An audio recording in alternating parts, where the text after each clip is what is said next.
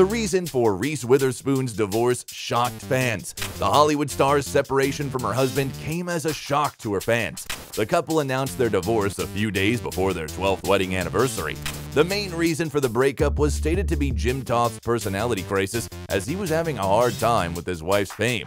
Allegedly, he became uncomfortable in Hollywood circles. Amid this, they developed a misunderstanding of each other. It turned out that the couple had been preparing for their breakup for a long time. They liquidated the joint property and sold the company within the last 2 years. Reese and Jim ended up with money that will be easy to divide during the divorce. In the official papers, the reason for the divorce is stated as insurmountable differences. Why do you think they really broke up?